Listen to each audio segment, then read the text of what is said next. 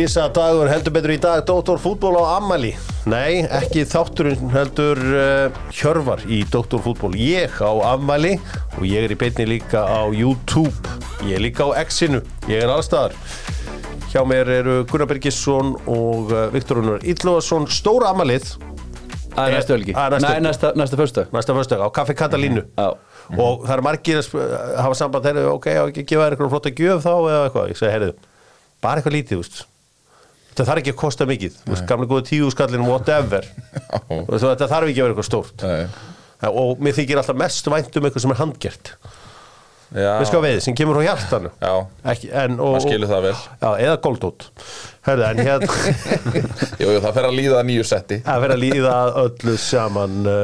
Hins vegar það þannig að í þessu ammæli, við erum með tónlistaratrið, ég með Sóla Hólm, ég með ræður meðal hans frá ykkur og svo ætlar Jói Útherja að bjóða upp á klippingar. Það segja að ég verði með köttir á svæðinu.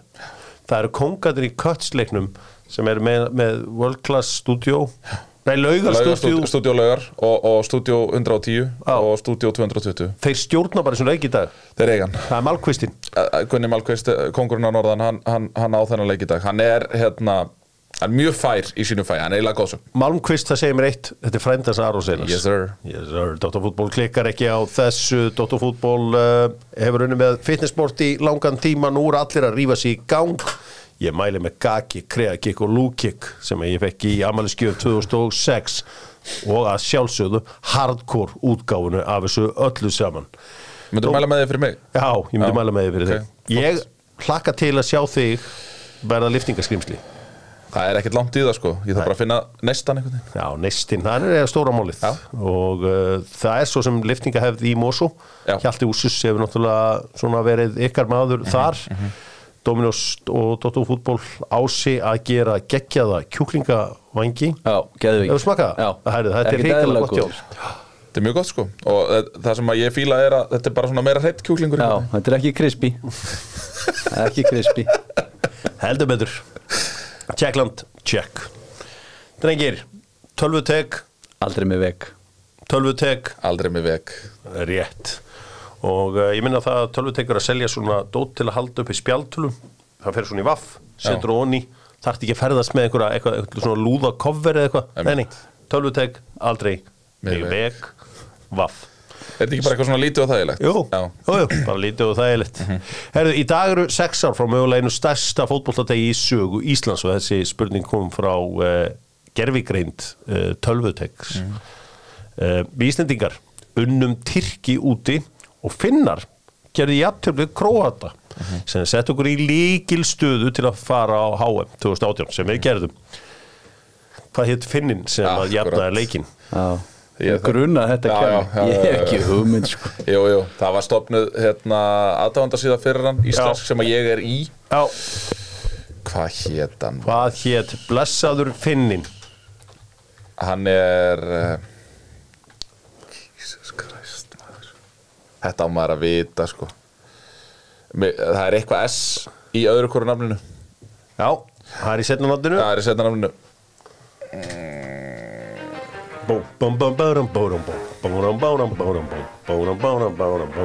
Ég ætla ekki að eða þættir eitthvað. Trúi ekki.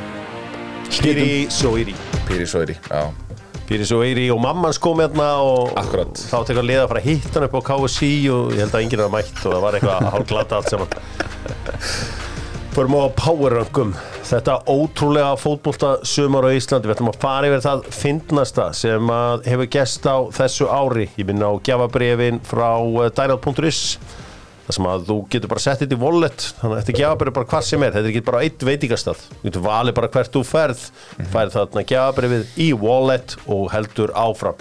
Fyndið sumar, Viktor Unnar, hvað er það fyndnasta sem hefur gerst á þessu sumri númer 5? Það er eiginlega, númer 5 eru 2 atriði. Það eru Coldplay tónlingarnar hjá honum Donna, það sem að fóra miður tíðanbili á túrin.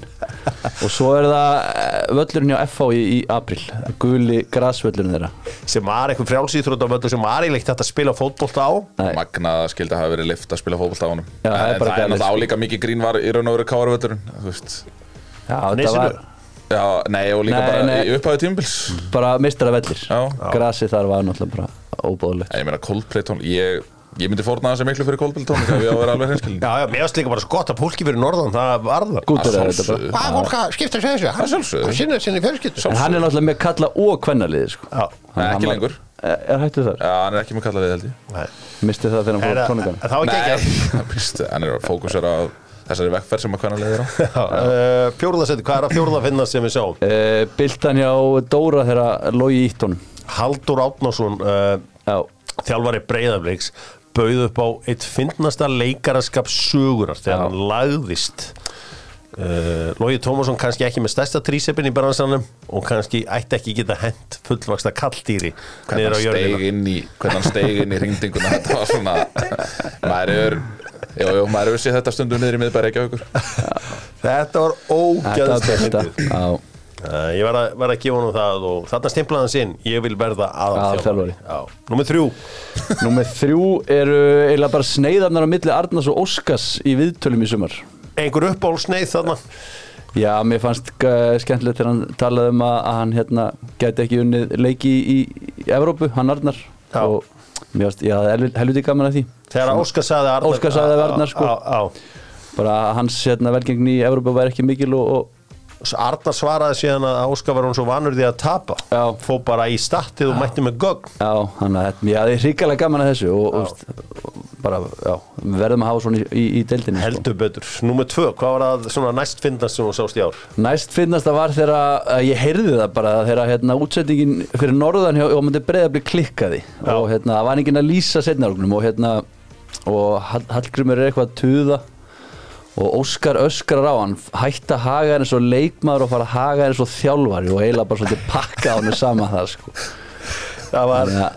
mér hafði hrikalega gaman að því sko ég ég hafði helviti gaman að því hvar værum við án Óskars við erum að passa að missa hann ekki úr þessari deild kóngurinn í þessari deild ég með eitthvað Mikael Silberbauer núna í viðtali við Haugasund sem auðvitað gamli leikmaðurinn danski þannig að það allan á fleiri að tala við Haugasund en okkar maður þeir eru þó tveir og vonandi að við höldum okkar manni hér á landi því að það greinilegt að við getum ekki verið án hans Númer 1, hvert var fyndnasta atvikið? Það þegar Mark Ásland rífur út svínið á Ísafirði og mýgur á völlin og Davíð sem voru gjössalega perillist það hrikalega gaman hann að pissa á völlin gargandi þarna, mér varst að finnast hvað annað á maður að gera þegar þú þarft að pissa?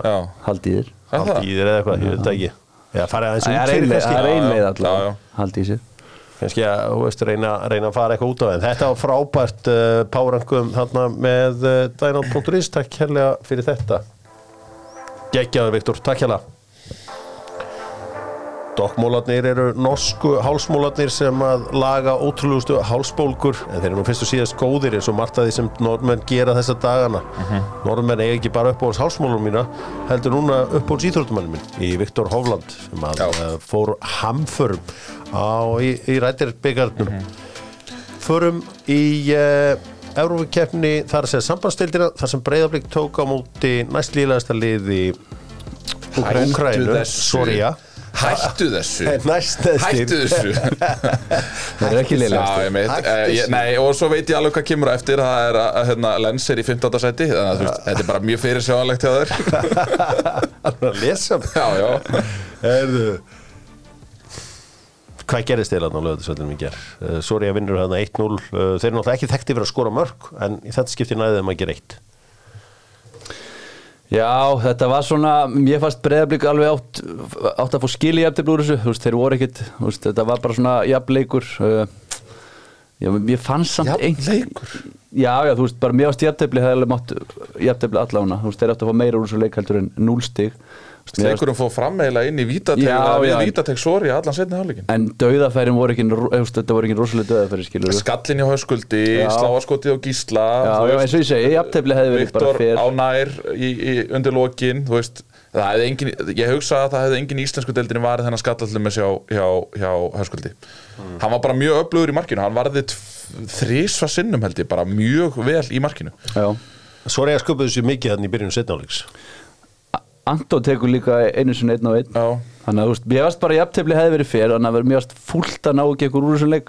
Ég meina þetta svona þegar á þetta stig í keppnina komið og bara heilt yfir í Evrópu þá myndi ég halda að svona leikir velta svolítið á einstaklingsgæðum fram á við. Þetta svo sem ekki, það ekkit margt að leik þannig að segja þetta var 1-0 tap, ég meina og það var leiðin tíma en ég meina hvað langt, ég fór að hugsa þetta í gær hvað langt síðan og hefur séð góðan fótboltaleik á Laugardalsvelli? Þessi völlur býður ekki hann býður bara ekki upp á þú veist, ég heyrði fullt af fólki í stúkunni tala það væri svo hægt og eitthvað svona orðið eins og góðu vönu líklega frá Breiðabliki að ég hugsaði bara við hverju búist þið?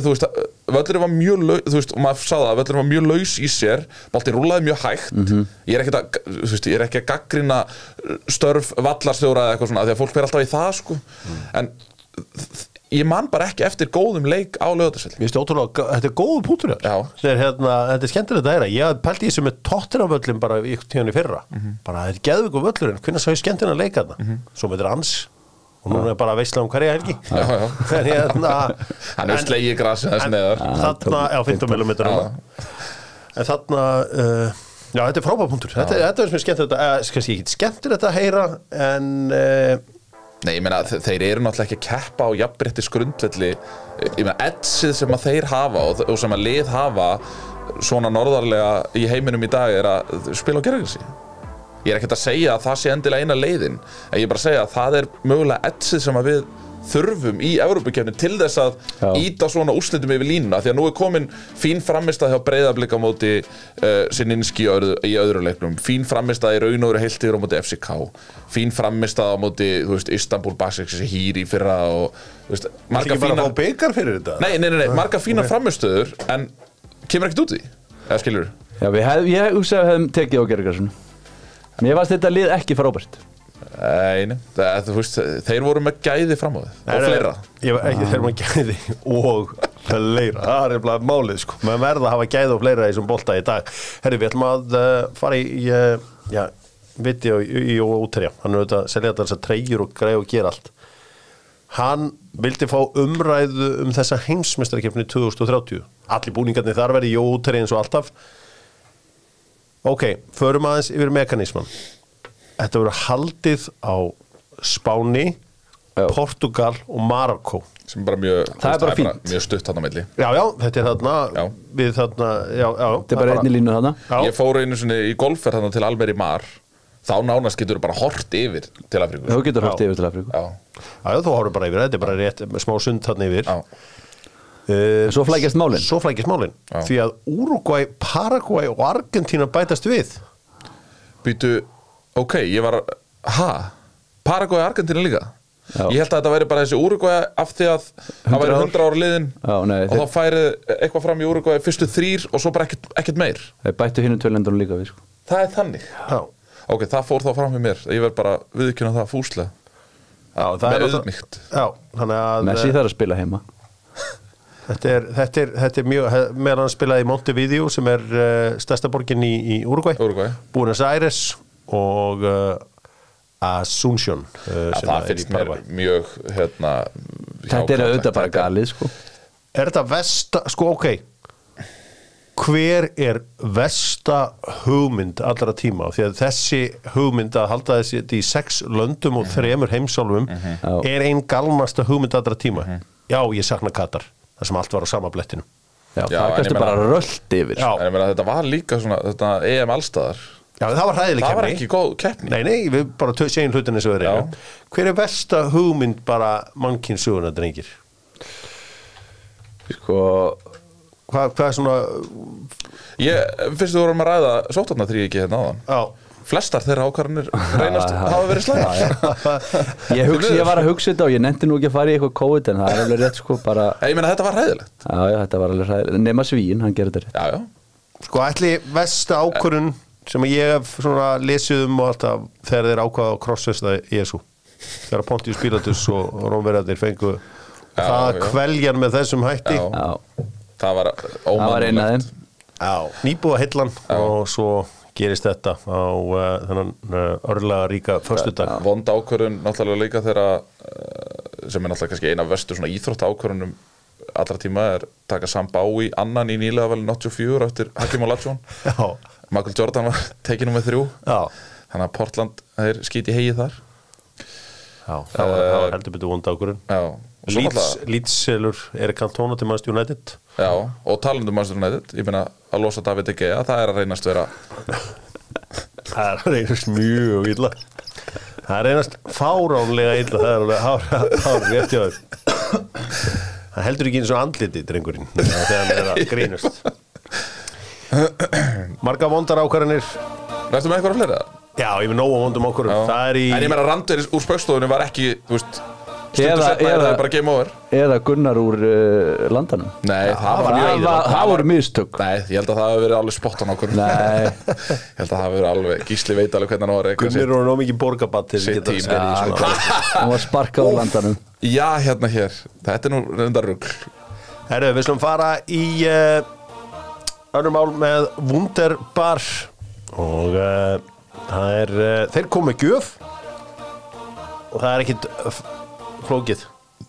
Vestmann von. Ég hef aldrei fengið að snerta svona flösku. Já, ég ákvað að opna hann ekki af því að við erum að taka hérna upp eldsnemma á mótni, ég þarf alltaf smá fókus en Wunderbar menn, Wunderbar.is þeir mættu og færðu mér Vestmann von eina kampaðin sem ég drekk Rosé útgáfuna. Ef maður væri þessu þá væri maður líklega í og meðan í mann, Róbert til hamingjum afmæli, hann bóg eins og ég. Já, ég hef nú ef þú hefði nú sagt bara hvenar svona hann sirka eitt afmæli það hefði nú átt að með og gíska og fréttir Siggi Höskulds samkvæmt mínum heimildum að fara að taka við Þór og Akureyri. Já, ég heyrði að hann væri allavega í viðræðum við þá. Fór held í norður til þess að hitta einhverja forráðamenn þar. Það væri sterk ráðning, áhugaverð ráðning. Ekki konan hans frá Akureyri? Ekki hund. Ég held að það sé einhver svona tenging sem að en bara, já, það væri geggjur ráðning hjá Þór. Já. Þeir þurfa að finna einhvern svona til þess að þú veist, konar mín frá Akranesi en ég ekki að vera að vinna á Ólís Akranesi. Nei, en Hjörvar, það væri kannski auðveldara þú veist ég ætti töluvert auðveldara með að fara til mér í Neskustad heldur en eitthvað annað þú veist, konan alls þar upp sko. Það rétt en þetta áhægt sko þetta vídeo sem að gengur milli alls þar það að sko Arnar Gretarsson tekur ekki hendin á Sigga Höskulds það geggjað. Put it on my TikTok. Það rosa. Ég ætla að setja það á my TikTok. Ég ætla að fá bulliskaurana sem eru þið bestu í bransanum til að henda þessu á TikTok. Því ég hef ekki séð þetta. Það verður væral. Arnar Gretarsson stendur upp, Siggi Höskulds ætlar að shake his hand. Ignorar. Hann ignorar hann completely. Kalt. Já, Siggi hann í nýju Samba Adidas skónum sínum einhvern veginn líður frábærlega ætlar að fá handshakeið. Hann rölti bara framhjá. Þetta að segja að ég fíla samt við sko Arnar Gretarsson. Hann ekkit eitthvað, hei, látum við að líta út og við eins og við séum bestu vinnir. Þannig. Það engin leikþáttur í gangi. Sko, Valur svona klúbbur sem kannski hefur ekki sko þvegið þvottinn sinn utan dyra sko. Hefur gert það bara inn á Hlíðarenda. En þarna fengu aðeins að fara inn í þvottaherbergið. Og það er alltaf eitthvað svona, eitthvað skemmtilegt við það. En já, Siggi á förum frá Val. Ég gerir nú ráð fyrir því að þegar það fer að fréttast að hann að funda með öðru liðum að þá koma fleiri. Hugsa ég nú að fleiri lið hoppum borð allavega á heyri í honum. Já, ég held það. Spennandi þjálfari. Frambaralegu þjálfari. Já, ég heyrði þetta bara nánast stönn. Já, það er þannig. Já, þú veist, það er sem ég heyrði. Já. Ég ætla ekki að segja að það sé allt rétt. Ég þekki nú nokkra þarna í þorpinu, þannig að Kjell ætti að vera með þetta líka. Mikið þorpari. Já, ég ringi Óðinn Svan beint eftir þátt. Það eru algjörlega hreinskilið, Gunni, að því þú dónum svo mikið borgarbarn. Hefurðu komið inn í Einar á, að því ég hef aldrei séð þar? Nei, ég hef ekki komið inn í Einar á. Hann hefði aldrei þurft að hugsa svona lengi líka. Sko, þú náttúrulega kemur á einhverjum 7 kynslóðum að pípurum þannig að þú fari í allar svona iðnaðarbúðir. Og fyrir þá sem vantar góða þéttifrauð fyrir helgina eða þéttipulsur eða spasl þá getur alltaf farið í Einar á því að þín tækifæri eru okkur hvatning til að gera betur. Þegar það voru pappadagar í Galanda þá voru þetta bara svona búðir. Já, það var bara svo lýs, það var að sína mér þetta. Já.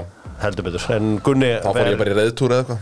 En ætli borgarbarnið, það ekki mikið fyrir að fara þarna. Nei. Herri, það rauður október hjá Dr. Fútból, en Dr. Fútból fagnar nú rauðhærðu fólki og framlagi þeirra í fútbolta á Íslandi og í útlöndum. 8% íslenska kvenna og 6% íslenska kallmanna eru rauðhærðir. Flestir eru í Írlandi og Skotlandi, en svo eru mjög stór stofn af rauðhærðu fólki í suðvestur Noregi. Já. Strákar, að því að við ætlum að svo næsta föstudag að velja besta lið rauðhærðra frá upphafi á Íslandi, bara all time history. Já. Og svo ætla ég í heiminum föstudaginn eftir það. Og svona, kannski bara... Þetta svona framhaldssaga einhvern veginn. Já, þetta bara einhvern veginn, við ætlum að minna á, þú veist, rauðhærðir finna fyrir meiri sársauka, eins og til þess konur sem eiga börn, þær finna kannski 20% meiri sársauka en aðrar. Já, ok. Allan að samkvæmt my TikTok. Ég náði mér í eina rauðhærða, þannig að ég geti staðfist þetta þegar ég voru með eiga barn. Það var 20% meira. Þetta var 20% meiri sársauku. Ég ætla bara að spyrja ykkur, hver ykkar uppbóls rauðhærði leikmaður? Dave Kitson, já, sem var í hérna reddi. Eldrauðhærður, sko. Já, það minn uppbóls. Þetta geðu, hann bara svar svona. Ég tek Romford Pele, Ray Parlour. Ray Parlour. Já, ég var eitthvað að hugsa að vera frumlegur, en svo þú segja bara, herri, maður að segja satt. Það bara Paul Scholes. Og Dave Kitson ekta alveg. Hann vel rauðhærður. Ég ætla að gefa honorable mention á Tony Hibbert. Ég var alltaf mikill Tony Hibbert með. Hann rauðhærður? Já, hann telst sem rauðhærður. Sko, ég ætla núna ekki beðið þau að hrútskýra og segja hverjir eru rauðhærður og hverjir ekki. Þú ert ekki rauðhærður. Því Arnar Sveinn Geirsson, ég verið með svona bara, það bara einn maður sem fyrir mér má. Og kveikjan að rauðum október að fylgjast með samskiptum hans Arnars á X-inu. Þegar Arnar segir hvað X-ið, hann sagði eitthvað alltaf rautt á Van Dijk, þá bara allt sem hann fekk tilbaka var eina sem rautt hárið á þér. Eitthvað og allt eitthvað svona. Ég held að hann komið lengra. Ég var að vona allavega, kannski annað uppbólsrauðara manneskenningar og kannski ekki einhver frænka eða eitthvað svona rændi. Björn Deli. Það norski skíðagöngumæðurinn Björn Deli, líklega sá besti í sögunni. Það gott sjátt. Ert þú með svona þína... Sko, uppbóls manneski mín náttúrulega verður að vera kona mín, þar sem hún rauðhærð. Já. En ég var með svona celebrity, þá var ég með hann hérna í Harry Potter. Ég gaman á honum. Hvað heitir hann eftir? Grind, já. Og hérna leikar hann í Billions. Hvað, Lewis eitthvað? Já.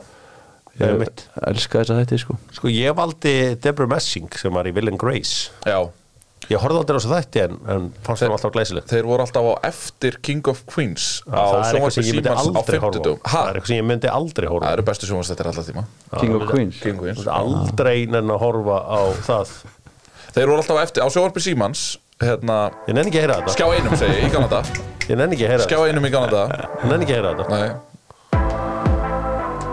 Nokko saman breytum við leiknum Dr. Fútból í Nokko-bólnum Geðveikur. Já, sem ég og sem sagt, eftir Alli það fór að ganga vel, þá fór hann að hlusta bara á klassíska tónlist og hann gaf Víkingi Heiðari eitt svona ból líka. Ég held sko þegar ég heyrði því í gerð að segja þetta, ég held ég að tala bjórsalun fyrst sko. Nei, þetta er píanósnillingur. Já, svo áttaði ég mig á því. Hann var ekki nú með 73 tónleika á RÚV yfir COVID sko. Já. Þannig að þetta var eina sem ég sá allt COVID sko. Geðveikt. Herri, Alli og Nokko á rætur sín á landsbyggðinni og þeir eru núna að breyta leiknum. Það sem þeim langar að gera og þeir eru að gera það. Það nú fínt að vera með landsbyggðamann hér. Já, borgarbarni eins og við kallaður hér. Það eru 22 ár síðan að Íslandsmeistaratitillinn fór út fyrir höfuðborgarsvæðið. 22 ár, 2001 þegar að skagamenn tók þetta. Ok. Nú nenni ég ekki fá einhvað að þið þyljið upp alla staði á landinu til þess að sleikja upp landsbyggðina. Ég á landsbyggðina og ekki einu svona reyna að fara inn á mitt territory. Ok. Hvaða bæjarfélag á landsbyggðinni verður næst til að verða Íslandsmeistari? Og komið nú með svar. Hvaða. Það er bara Hvaða. Sóp upp allt Norrlandið. Það mun samt ekki gerast en það er Hvaða sem er líklegast til þess. Já, svona líklegast, þeir eru með góða yngaflokka, eru að smakka á málmi núna í fyrsta skipti í langa tíma frá þér, forsetabikarinn, þannig að þeir eru svona að finna smjörþefin af þessu. Hvaða að fara að fá forsetabikarinn á laugardaginn og þar með endar 34 árum af sársauka í brekkunni og ég þarf að koma þessum í því ég hef ekki efnaði að fljúga þarna morgun, þannig að þetta er bikarinn góði og ég hlakka til að sjá þá meðan. Ég sammála Viktor að þú veist að frábært starfi Hvaða og þú veist og þeir að gera vel líka þvert á deildir en ég held bara að þú veist ég held því miður að landsbyggðin muni ekki sjá annan Íslandsmeistaratitil á næstu 50-100 árum sko. Ég ætla að segja ykkur hvað ég held. Ég held að næsta sigurlið verði eitthvað nýtt sameinað félag á Suðurnesjum. Já, ég hugsaði þetta líka. Þeir eru stórhugaði Suðurnesjamenn. Þú veist, ef þeir sameina liðin og ég veit að Garðar Örn undrabarni á stöðu og þegar hann fara hugmyndir, hann að fara að keyra þetta gegn að sameina einhver lið þarna á Suðurnesjum þá held ég sé að þetta búið til hans öflugt sveitafélag þarna. Þeir eru með útgerðina í Grindavík, þeir eru með auðvitað flugvöllin og það er að gera hellingarna. En það ekki Njarðvík sem að stækka svo mikið? Þú veist, verður ekki hvað, ytri Njarðvík? Jó, en allavega, ég áttum á því að sagan endurtekur sig. Skæin verður einhvern veginn aftur Íslandsmeistari en ég held að þessi styttra að gerist á Suðurnesjum. Já, ef þeir sameina og ég held að það sé óumflýjanlegt. Já, þeir verða að gera það. Verður ekki bara Keflavík að hlaupundi Njarðvík? Nei, Keflavík með söguna. Keflavík fótboltinn. En verður ekki Njarðvík með fjöldan eftir svona kannski 3 ára? Jú, þá fá þeir líka söguna. Fjöldan og söguna. Sko, þetta má ekki alltaf snúast nöfn og eitthvað svona. Skiptir einhver máli. Það er auðvitað ekki að heita Keflavík endilega. Fyrst það var hægt í Kaupmannahöfn. Bara Reykjanesbær. Þú veist, þú ert frá Siglufirði, KF. Já, KF, já. Og þú elskar KF. Já. KS maður, svona eitthvað einn í grunninn. KS maður í grunninn maður. Skæin auðvitað verða einhvern tíðan Íslandsmeistari aftur, ég alveg samfærður það. En ég held að verður löngbið. Ef það verður ekki löngbið, þá verður það Hvaða. Því það þeir eru með góða yngaflokka og reynda að pakka þeim í 2 úrslitaleikjum núna í haust, en eins og það er. Þið báðir samningslausir þjálfarar? Já. Gunni, ert þú samningslaus ekki? Já. Það er náttúrulega þú með hvað, einhverjum 15 ára reynslu í þjálfun? Já, 14. Þannig að það verður hringt á eftir. Sækja þig í kórinn, sækja þannig stráki í kórinn. 15 ára reynslu, ég alveg til í það, takk. Við ætlum að kíkja á bestu deildina því að þetta er allt saman gert upp. Þetta endar allt núna á laugardaginn. Á sunnudaginn. Á sunnudaginn hjá Breiðabliks og Stjörnunni reyndar. Sko, þessi leikur Víkingur Valur, Víkingarnir fá málminn í lok leiks. Hafði Arnar verið áfram Víking? Já. Já, ég hugsa það. Ég hugsa hann vilji taka puss í Evrópa næstari. Já. Það getur líka orðið bara sigursæðasti þróið sögur. Já. Hann ekkert það langt frá því, var ekki einhver listi, hann var einhverjum 2 titlum frá því. Það ótrúlegt. Hann var að byrja verið 5 minútur þegar, sko. Það er ótrúlegt, sko. Magnaður. Hvað er það sem gerir Arnar á svona magnaðu þjálfaragunni? Bara eflaust hann náttúrulega með frábært teymi í kringu sig. Það að segja, þú veist, sem að rekrúta á annað. Þeir hafa sótt leikmenn á góðum tímapunktum, þeir hafa losa leikmenn á góðum tímapunktum og svo náttúrulega líka hann kannski sem að ég held að sé ört meiri krafa gerða á að hæfni í mannlegum samskiptum. Ég held að hún sé þetta man management sem hann með upp á 10. Hann þar miklu betri en aðrir? Já, ég held að hann sé frábær þar. Ég held að hann sé líka ógeðslega hann er svona auðmjúkur og er tilbúinn að breyta og laga og svona aðlega sig að nýjum hlutum, fara út úr sínu sem hann hélt kannski að væri málið en sé svo að ekki málið og er alveg tilbúinn að breyta og er alveg til í að gefa öðrum mönnum sem að vita betur svona hlutverk þar sem hann kannski ekki nógu góður í og ég held að það gera hann að góðum þjálfara. Hann getur delegera verkefnum. Já. Og hlustar á þá menn. Breiðablik tekur á móti Stjörnunni í leik sem kannski skiptir ekki öllum máli en það er samt 3. sæti. Það vilt frekar vera í 3. sæti heldur en 4. sæti, ekki? Jú. Þú veist, það ekki það? Jú, alltaf. Gunni?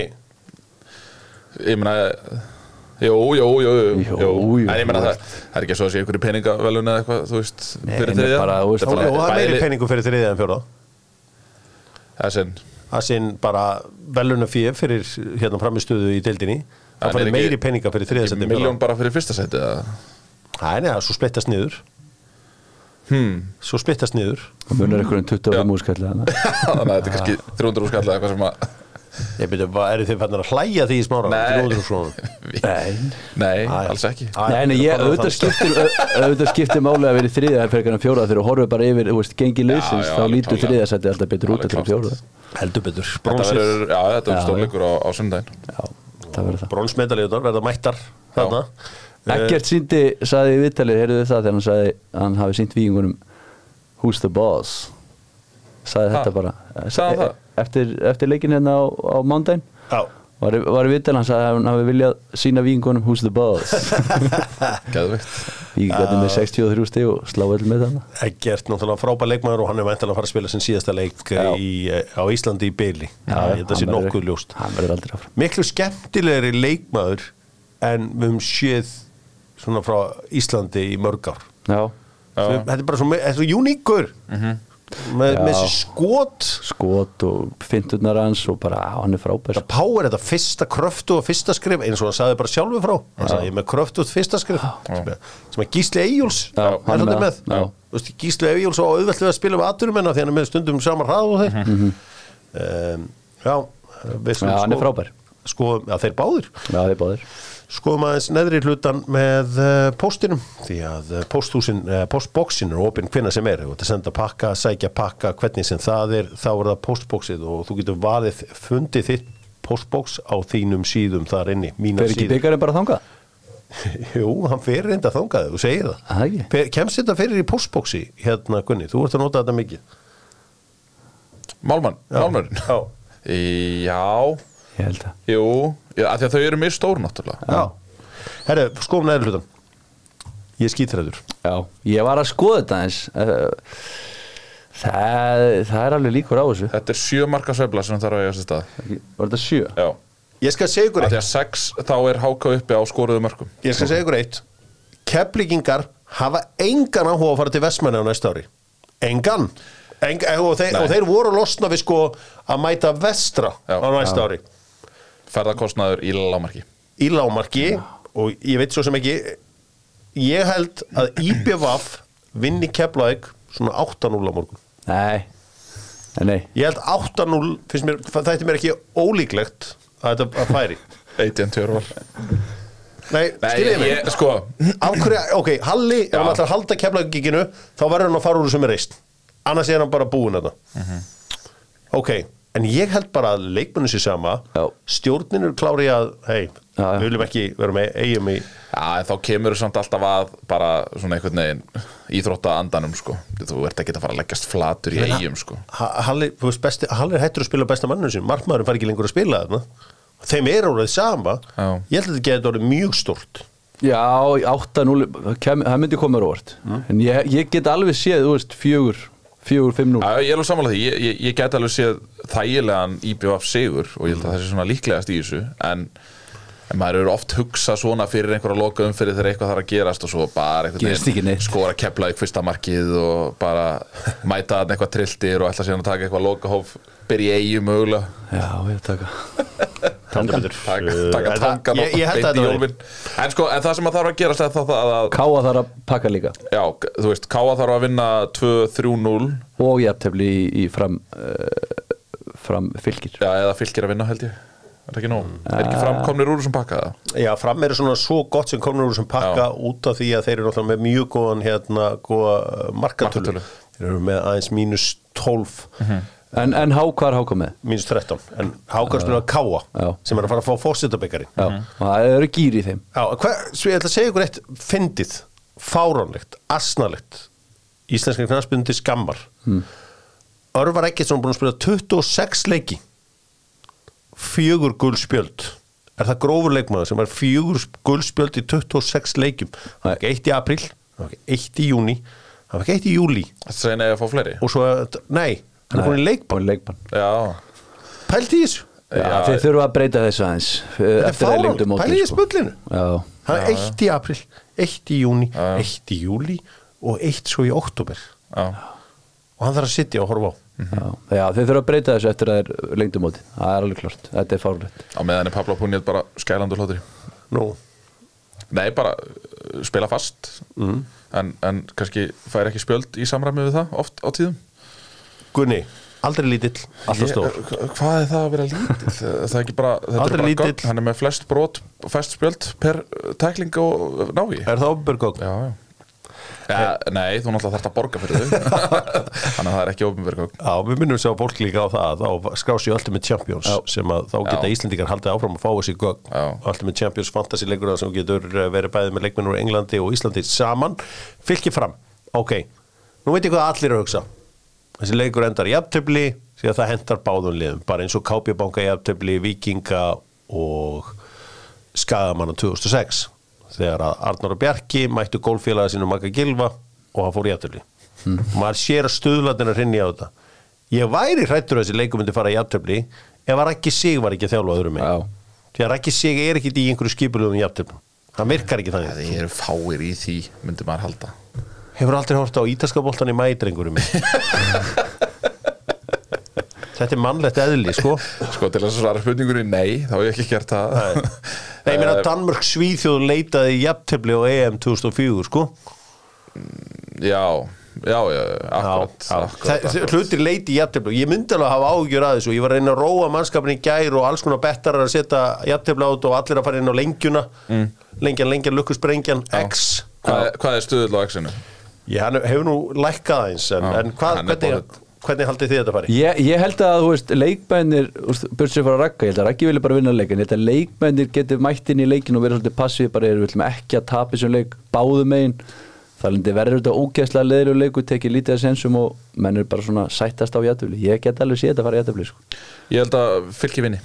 Ég held að Rúnar Páll nái að gíra sína menn almennilega upp og þeir vinnið þennan leik. Fram með líka í einhvern veginn það kannski lítið að mér finnst fram hafa komið svona best út úr þessum liðum í úrslitakeppninni. Já, svona jákvæð ára yfir þeim. Mikið af ungu leikmönnum að spila og ég er mjög hrifinn af þessu. Geðveikt. 2008 gaurar og eitthvað svona. Geðveikt, sko. Þengill Orrason, hann er bara það er alveg stuðull að jafntefli hérna hjá lengjunni. Hann er ekki byrjaður að droppa. 3.58. Já, ég seti eitthvað á það. Já, þannig að það er alvöru stuðull þar á ferðinni. Við fylgjumst með þessu öllu saman á morgun og maður væri þessu að þá nú ekki. Hvað segirðu? Hvað segirðu, ef að? Ef maður væri í þessu þá kannski myndum maður setja á þetta. Já, en eins og ég segi, ef þú tapar á lengjunni, þá ferir styrkja gott málið. Akkurat. Því að það er með lengjuna, þú vinnur þegar þú tapar. Því að þá hagnast aðrir á því samfélagslega ábyrgð á vissan hátt. Förum í enska boltan með Fíla Ísland sem sjá kollagenið og mínum í verðferðum og það er spurning hvort þú viljir ekki bara verja, takk eftir ég segi verja, ekki eyða, verja áramótunum í Liverpool þessi áramót því að þeir eru með ferð 29. desember til 1. janúar á Liverpool Newcastle og endilega tjekkið á verðferðum þar marga flotta ferðir hjólulega en þetta er ekki eina af þeim. Jó, þetta er eina flottasta ferðina Liverpool áramóti. Það er stórleikur helgarinnar Arsenal Manchester City. Einhverju vilja meina að titillinn hafi unnist þessi þægilegi titill Manchester City í fyrra í þessum leikjum einmitt því að þarna tóku þeir öll 6 stigin. Leikirnir fóru samanlagt 8-2. Hér er kannski einn ótrúlegasta stat sem það hefur heyrt í mörg ár. Manchester City er ekki taplaust í 12 leikjum á móti Arsenal, heldur hafa unnið 12 leiki í röð í deild á móti Arsenal. Já, í deild. En svo þegar það spilaði upp á byggar eða eitthvað svoleiðis Já, herri, ok, ég skal þetta eitt og reyna að það samfélagsmiðla skjöldurinn og FA Cup. Já, það er það fór öðruvísi. Þetta eru 12 leikir. Já, ég segir annað brjálastat. Erling Haaland, eftir að ég kom inn á, sagði náttúrulega hann skora aldrei í stóruleikunum. Það hefur aldeilis raungerst. Hann bara skorar ekki í stóru leikjunum. Skorar hann ekki báðum leikjunum móti Arsenal fyrir? Já, þetta var það sama og nefndir. Var það ekki stóru leikjunum fyrir það? Sko, það er að telja með markið sem hann skoraði þegar leikur var löngu búinn einhvern veginn, Ég tek bara öll mörk, þannig var ég alveg upp. En ég meina, þetta úrslitaleikur Meistaradeildarinnar. Þetta báði leikirnir á móti Real Madrid. Þetta úrslitaleikur FA Cup. Þú veist, þetta Chelsea-leikur nú síðast tímabili. Og maður hugsa bara mun þessi sorgarsaga halda áfram á sunnudaginn og það bendir allavega allt til þess. Ég meina, við sáum William Saliba mannhöndla náttúrulega í 90 mínútur. Hvenær? Þeir skoraði í báðum leikjunum í fyrra? Í fyrri leiknum. Skoraði þá? Skoraði ekki þá? Jú. Ég meina, hlutverk framherja að skora og hann gerir það bara. Sko, Viktor, förum aðeins úr þessari vitleysu og verðum pínu alvarlegir. Það auðvitað þannig að við höfum verið að velja sameiginlega lið. Já. Og það erfitt í dag. Ef þú horfir yfir þetta, einhver leikmaður Arsenal sem kemist í Manchester City lið? Ég myndi segja max 1. Hver ætti það að vera? Ég gæti séð Declan Rice djúpan á miðjunni með honum Rodri. Ég sé ekki fleiri í miður. Sko, ef þú horfir á þetta, Gunni, því að þú náttúrulega mikill stuðningsmaður Arsenal. En Bukayo Saka og Martin Ødegaard. Ødegaard? Nei, hvað var hann gert í ár? Hvað var hann gert í ár? Hann með flest recoveries, hann með... Já, en hann skapandi miðmaður, hvað var hann gert? Hann leggur upp og skorar nánast í hverju meinasta leik. Ég held að kannski forma Julian Alvarez þannig að hann búin að vera betri, sko. Er það ekki? Við verðum bara að horfa í staðrindunar. Ok, ég sammála. Það alveg case fyrir Martin Ødegaard. Ég sammála því. Sjálfsögðu. Já, ég myndi frekar setja Saka heldur en með Ødegaard. Já, en William Saliba, besti hafsendi í deildinni. Nei, besti hafsendi í deildinni, veistu hvað ruglaður? Vorum við ekki að tala um að reyna að vera fælir? Jú, myndur setja William Saliba fram með Ruben Díaz eða John Stones? John Stones, já. Nei, ég var með sem en hann á upplið. Ég var með 3 fyrir framan hann, sko. Þetta verður stórleikur. Ég ætla að segja ykkur 1. Arsenal tapar ekki svona leik. Þessi leikur fyrir jafntölu. Já, ég myndi þetta elska það. En ég meina, þetta náttúrulega komið að því. Ég meina, liðið án Kevin De Bruyne, það eru fleiri meðsli þarna. Rodri ekki með náttúrulega banni. Ef Arsenal vinnur ekki þennan leik, þá fer maður að spyrja spurninga. Já, eðlilega. Kannski þetta tap á þriðjudag móti, ég man ekki eins og hvað liðið heitir. Lens, 15. besta lið Frakklands. Hringdi það einhver aðurum bjötu? Nei, það gerir það ekki. Arsenal hefði getað fá þarna á sig klauvalegt mark þar sem að David Raya í svona einhverjum uppspilsfasa ætlar að skrúa boltan út á kantinn og svo kemur bara fáránlegt finish í fyrsta markinu. Og Lens voru bara fínir í þessu leik, enda frábærir á heimavelli. Þú veist, þeir tapa bara ekki á heimavelli. Enda náttúrulega í öðru sæti fyrir á móti þessu sturlaða PSG-liði og erum með heimavallar eitthvað til 17-1. Akkur hlærið?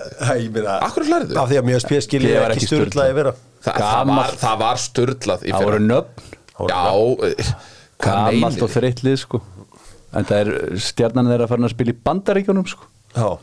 En Kylian Mbappé? Já, hann frábær, ég er sammála því. En þú veist, 17-1 á síðustu leiktíð og hafa tapað 1 þrátt fyrir bröðsögabyrjun, þá tapaði þeir bara 1 og það á móti Mets á heimavell á þessar leiktíð. Meistaradeildin ekki bara stór fyrir ykkur? Nei, þú sást fyrsta leikinu þegar ekki á móti PSV sem langbesta liðið í Hollandi eða ekki? Það bóndadeild, sko. Herri, höldum áfram, þessi leikur auðvitað verður frábær, hann var á sunnudaginn og ég minna það að Síminn Sport verður á svæðinu, ég held að Eiður Smári verður á vellinum, gott Bjarni Viðars, ábíla Tómas. Já, það verður 3 pottitt. Þannig leikur. Þetta þannig leikur, eða Margrét Lára, þau verða þarna í beinni og koma þarna hálftíma fyrir leik. Fyrsti leikurinn helgina leikur Luton og Tottenham. Tottenham með sigri fer á toppin. Já, það sem getu enda. Það alveg típist eftir alla þessa sigra að það verði slipp þarna, sko. Sko, þið fengu dómgæsluna með ykkur síðasta laugardag. Já, ég er ekki sammála því. Nei, ok, ég ætla bara að segja, ég ætla að segja. Ok. Rétt slætið á einhverjum 15 mínútna uppbótartíma á móti Sheffield, sko. Við spilum fótboltaleikin í 90 mínútur og við nýttum okkur það. Já, ok, en við ætlum að segja Stáhefnir. Dómgæslan, þið voru hefnir, fannst mér. Já, það var ein ákvörðun sem að fjalla okkur í hag. Já, gætu við séð dómara núna hugsa með sér, við erum að refsa Tottenham. Nei. Þeir eru búnir að fá, þeir fengu hérna slupp með skrekkin. Nei, Það á ekki að vera hægt. það er Tæknin búið á að vera ekki svo að boða mikið á upp á móti okkur undanferðan þetta er svona Nei, ég meina eftir að til dæmis eins og segjum bara Manchester United eftir að Wolves fengi ekki vítið Já, það hefur verið þá brekka hefur bara verið dómgæslan að vera ótrúleg gegn Manchester United. Já, en ég bara dómgæslan hefur það oft verið á móti Tottenham að ef að það gerist Já, það verða læti Það verða verða læti. sko. Burnley tekur á móti Chelsea, Everton á móti Bournemouth, Fulham, Sheffield United. Það er leikur sem ég veit að þú ert spenntur fyrir. Unni. Ég og mín fjölskylda munum horfa á þann leik. Manchester United, Brentford. Ég fór á þennan leik fyrir 2 árum síðan þegar að 2 tímabilið síðan þegar Manchester United tryði sér Montréttin gegn Brentford og svo var það Crystal Palace á móti Nottingham Forest. Vitu, var ekki, hvað sagðir, fórst á hann fyrir árið síðan? 2 Já, 2 tímabilim. Já, en í fyrra, hvernig fór þessi leikur eftir í fyrra? Tapaði ekki Já, það var í Brentford. Já. En ég man ekki eins og hvernig leikurinn var heima fyrir. Nei. United lítur á vinniðan. Brighton Liverpool. Það ætti að vera skemmtilegu leikur. Já, það verður allavega geggjað að horfa á hann Já, ég ætla ekki að fara neitt sérstaklega í Evrópudeildina, en bæði þessi lið spiluðu í Evrópudeildinni gerð. Brighton gerði þetta frábæra jafntölu gegn Marseille og Liverpool unnu Union 2-0. Sko, frábæra jafntefli á móti Marseille. átivelli. Er það ekki fyrir svona klúb að vinna Sko, gamla meistara? Jú, Brighton. það er frábæra. Brighton gerir jafntefli við stórt franslið og það er þá Lens gott er miklu betra lið heldur en Marseille. Nei Nú. Ekki sögulegu samhengi. 15. En okkur að dóna kannski. Nei, ekki sögulegu samhengi. Já, ok. Já, þá er þetta frábæra úrslit. Nei, ég skilur hvert ég á við. Ég meina Brighton er bara nýlegir í Evrópu. Þeir eru bara að prófa sig áfram. Frábæra úrslit að gera jafntölu við Marseille. Óduvelli. Ég myndi segja það Brighton Liverpool sáum Liverpool í gær. Mo Salah, það er eins og hann ætla ekki að detta í gang. Darwin Núñez var í vesinni, skoraði ekki. En kannski í góðu fréttnar þegar Ryan Gravenberg skoraði. Hann er núna búin að eiga goal involvements í fyrstu 3 leikjunum sínum. Fyrsti maður til að gera þetta síðan auðvitað fyrsti Liverpool maðurinn til að eiga 3 goal involvements síðan auðvitað Mo Salah. Hæ? Milan Baros. Þú nappaður okkur þarna. En vinnur Liverpool hann leik? Já, þeir gera það. Brighton er það er eitthvað skrítið í gangi þar. Að sama skapi, eins og ég spyr hvort að Viktor Unnar óttist að dómgæslan fari gegn þeim. Já, geti farið í hináttina. Hináttina hjá Liverpool geti að fengi litlu hlutina sem hann kannski vill fá. Nei, ég var bara að njóti sanngirnis af því að þeir svo sannlega gera það ekki í síðasta leik. Ég er ekkit viss að vinna. Eina sem ég vil er bara sanngirni. Eðlilega. Já, það er bara Hvaða stjörnumerki er því? Ég er krabbi. Já. Ég er með svo ógeðslega sterkar réttlættiskend. Það er svona alveg titraði ég helgina þó ég haldi með korfuliðinu sko. Ég er ekki viss að Liverpool vinna leik. Ég held að þetta hafi farið í hausuna með þetta síðustu helgi. Já, það verður vælandi í viku út af þessu sko. En þegar hann sagði frá því Jürgen Klopp að þetta verið komið bara í baksins speilin og nú voru það bara áfram veginn góða. West Ham mætir Newcastle lögut eftir hennan fræga sigur. Þeim verður kipt á jörðina þarna. Þeim verður kipt niður á jörðina þarna. Herru, West Ham eru bara undir svona einhverja Evrópu bellir. Sá sigurinn þeirra í gær. Moisarinn frábært rekord í Evrópunni. Já, hann var sem sagt tablus fyrir áramótum Manchester United meistaradeildinni þarna 13-14 og þessi 2-1 sigur á Freiburg þar sem Aguerd skoraði sigurmarkið með góðan skalla. Þeir komust yfir 1-0 Lucas Paqueta með bara svona brest skallamark eftir sendingu frá Jarrod Bowen, geðveikt mark. Já, Newcastle mátti að búið að vera mikið húlum hæ þar eftir hennar sigur á móti PSG. Úlfar taka á móti Aston Villa. Þetta er eiginlega nágrannaslagur. Ég held að þetta verður áhugaverður leikur. Mér finnst úrlending góðir. Ég held að úrlending geti unnið þá. Já. Ég kom nú hérna í byrjun og sagði fólki frá því en það var gert grín. Það var leiðið. Hvað sagðirðu fyrir okkur frá? Álfarnir væru bara flottlið. Já, ég meina, Leifur og La Primavera hendi mér spurningu. Er Pedro Neto vannmettnasti leikmaður í ensku úrvalsdeildinni og ég vil 720 gráðu greiningu? Eða ætlaðir að koma með einhvern úr þessum svokölluðu stóru 6 liðum? Ég fór strax að hugsa þar. Nei, einhver vannmettnari leikmaður en Pedro Neto? Er hann eitthvað vannmett? Hvaða leiti er hann vannmett? Hann vill, þetta Er ekki öll stórlið spurningur Já, ég er að segja, það er stólið eftir hún núna Já, við dettur nokkur í hug. Hversu langt getur Max Kilman nátt? Haldur að Max Kilman getur verið topp afsend? Nei, held ég ekki. Hvað vantar upp á? Ekki nógu góðu varnarmaður? Ýmislegt, já, til dæmis það. Það er ótt gott að hafa það. Það er gott að hafa það í vörninni. Aston Villa unnu blikabannana í gær 1-0. John McGinn kláraði þá Sinn einski að fara rosalega á stað í þessari Evrópudeild. Já. Alveg ótrúlegt. Já, það er bara gott lið greinlega. Já, gott. Töpuðu fyrir Aston Villa með John McGinn og veitir hver kíkt inn í klefa eftir leik? Nei. Prinsinn. Já. Prinsinn sjálfur Vilhjálmur. Já. Hann heldur með Aston Villa. Önnur slæm ákvörðun þar fyrir Harry að fara úr konungsfjölskyldunni. Já. Það var mjög vond ákvörðun. Hann hefði getað verið, já, það var vond ákvörðun. Það var mjög vond ákvörðun. En svo er það klukkan 15:30. Þá er þessi stórleikur Arsenal og Manchester City. Það er auðvitað geggjaðist í leikurinn. Svo erum við bara kominir í stopp. Því að svo tekur bara við eitt stykki landsleikjahlé. Það sem að við spilum á föstudag og mánudag. Kannski aðeins áður en ég bara ríka áfram og fer að spila við ykkur El Grandi. Þessi ákvörðun að fá Gylfa Sig aftur inn í landslið. Við erum auðvitað allir aðdáti Gylfa Sigurðssonar, þú veist, fyrir allt sem hann hefur gert. Já. Er þið sáttu við hann sem komin aftur í landslið? Já, ég er sáttu við það. Já. Finnst þetta skrítið? Hefði kannski ekki verið að láta þennan klukka líða. Nei, ég er að spyrja ykkur. Mér finnst þetta bara sterkt bara að fá hann inn að presensin í honum, þú veist, kemur hann inn. En hann er augljóslega ekki Nei, hann er ekkert að fara að spila 90 mínútur. Hann geti komið inn í 10 eða þú veist. Já, ég bara, þú veist, að hafa hann held ég að sé ógeðslega gott. Bara, þú veist. Hann og Aron. Já, að hafa það. Þetta Aron hefur ekki spilað, Aron síðan Aron hefur spilað. Já, mér finnst það meira þess að skrýtnara sko. Er hann ekki meiddur núna? Ég held að hann var meiddur en hann náttúrulega í þannig mjög erfiðum málum heima fyrir í Katar því að hann er held ekki eins og skráður. Þannig mér finnst skrýtnara að fá hann en heldur en Gylfa, þú veist. Er ekki svolítið langt síðan að við höfum farið inn í landsleikjahlé með 2 sendera í góðum deildum sem eru heitir? Já, þú ert að tala um Andar Lukas og Orra. Já, er Orri heitur núna? Hann er að skora fyrir FCK, hann setti 2 í byggarnum. Já, það var á móti einhverjum 50 setti 1 á móti Nordsjælland. Já, ég meina þeir mættu svo bara með sterkasta liði. Það var að skora í þeim leikjum líka. Er ekki Alfred búin að vera með gól eða assist bara í flestum leikjunum undanhöndu í Belgíu?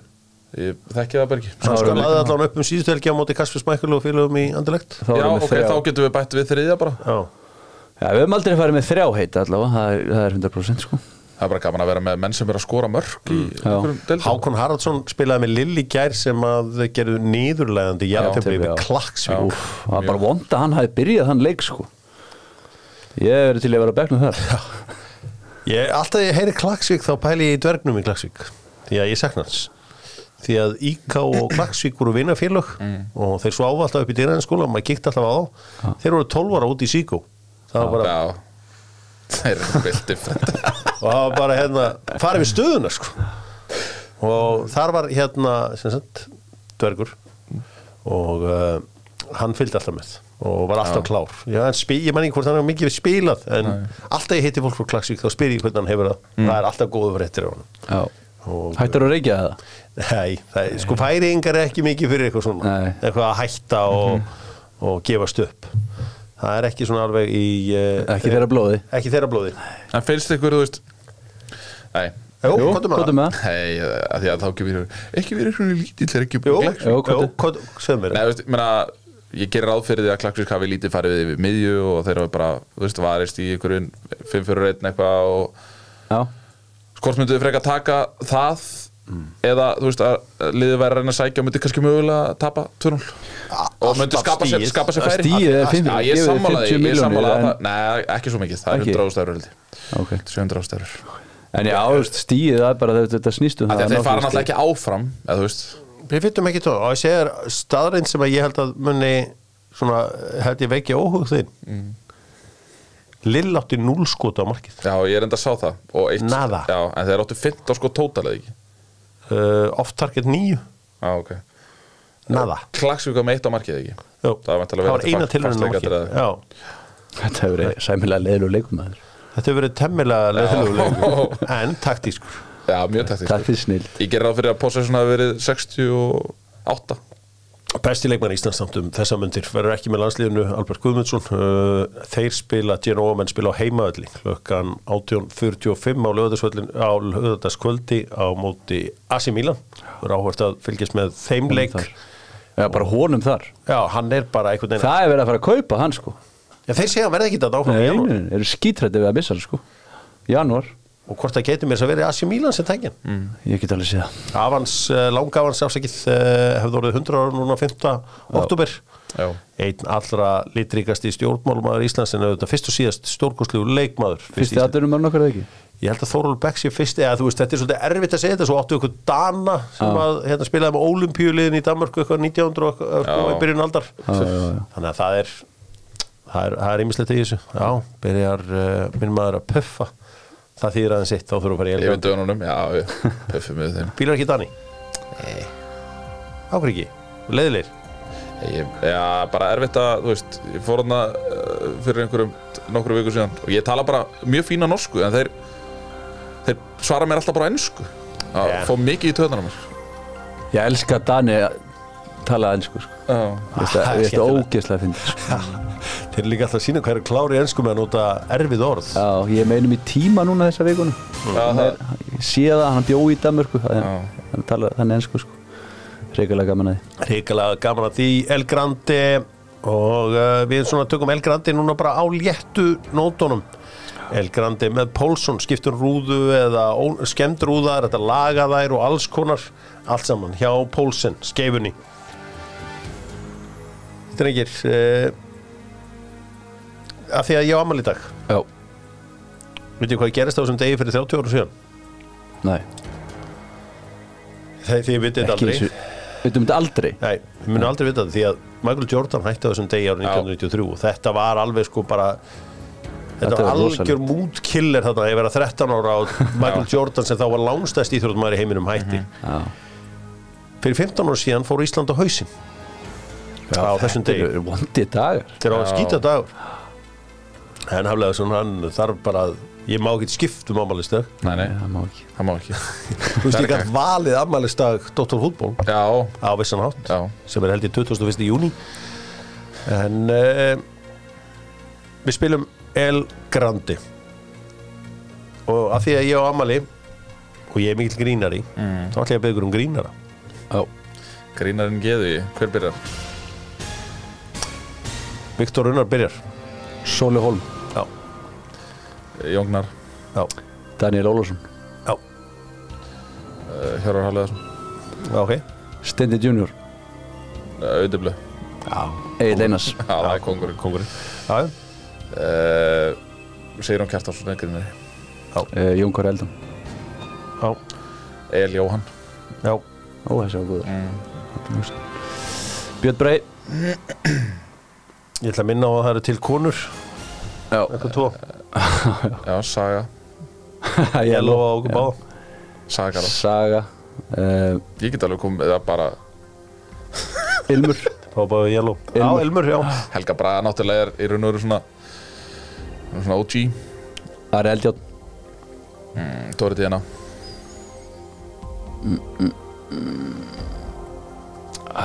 Jóhann Alfreð.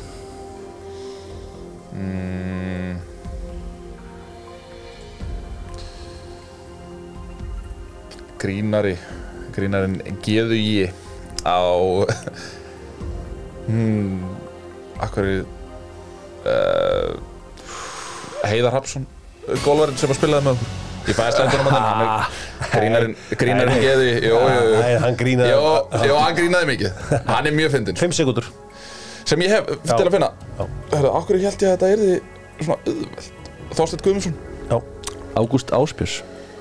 Grínast mikið á Dr. Fútból leikmenn.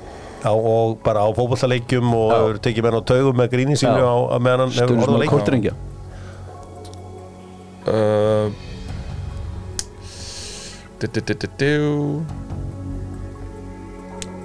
Þá fáum við næst þarna inn Þorsteinn Backmann. Hann er mikill grínari sko. Rakel Freyr. Kötturinn minn. Já, þá, ég verði eiginlega að fá Sigurjón Jónsson hérna líka. Já, bónd. Nei, Sigurjón Jónsson, svörinn sinn. Já, frendurinn. Þá kem ég með bóndarann. Já, bóndarinn. Bóndarinn mjög gott sjátt. Áski Frank mjög fyndin. Já. Grínarinn geðu, já. Ég hef ekki heyrt Trúðu mér. Ég hef ekki heyrt eitt brandara. Jú, trúðu mér. Áski Frank alveg geggjaður. Ég ætla að treysta honum. Já, þú ætti að fá hann hingað annars, sko. Ok. Fyrir ég kom eitthvað í huga, svo trublaður mig með Áskeri. 5 sekúndur. Maggi Matt. Já. Þú segir alltaf bara já við öllu frá honum. Já. Þetta eru bara grínarar út á við. Já, þú heldur með honum. Grínari.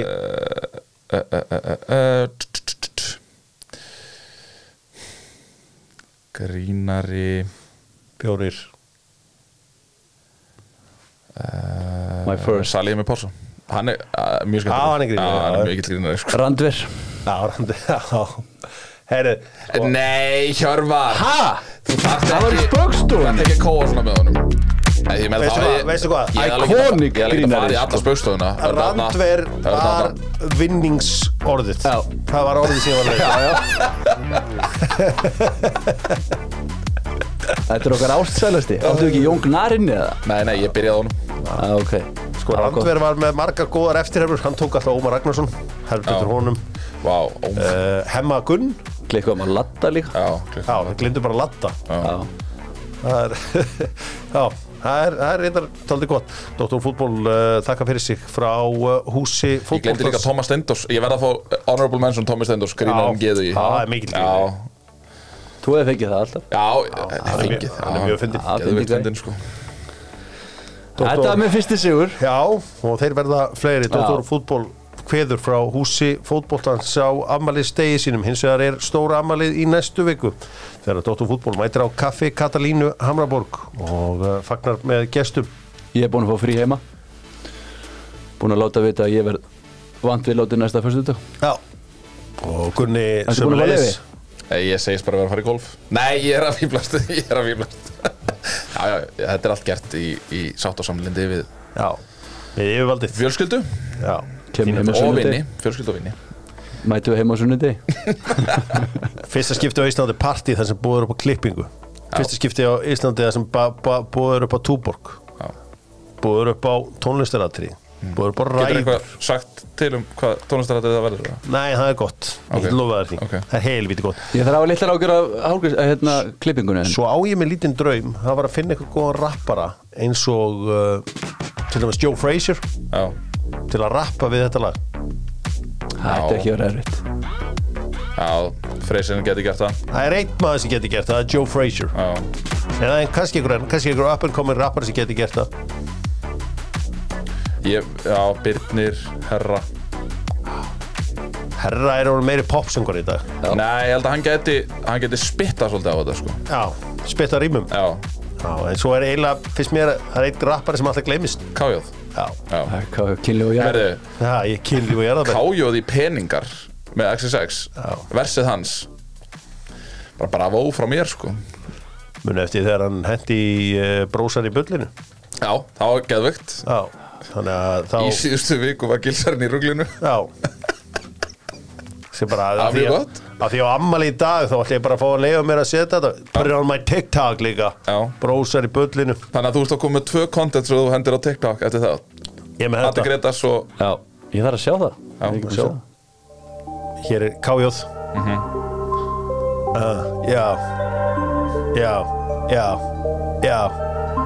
Já.